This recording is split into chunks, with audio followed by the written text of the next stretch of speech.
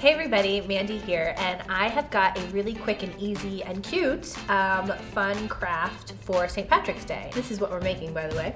The first thing that you're going to need is a headband, one of those elastic headbands, some green felt, and some good scissors. All you're going to do is you're going to take your green felt and cut a nice long strip.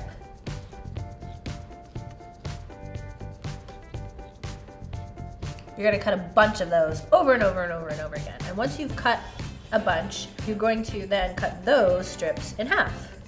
Don't worry about consistency of how thick they are.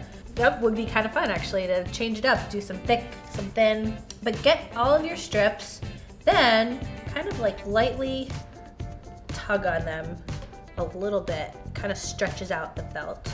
Then take your headband and just tie a knot with the felt.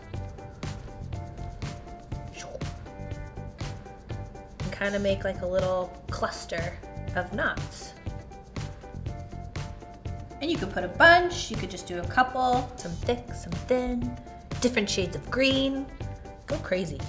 There you have it, your under 5-minute, easy peasy St. Patrick's Day craft. Looks super cute, really fun for grown-ups and children to do together. I hope you like this craft. If you'd like to see more, please subscribe to our YouTube channel and leave a comment.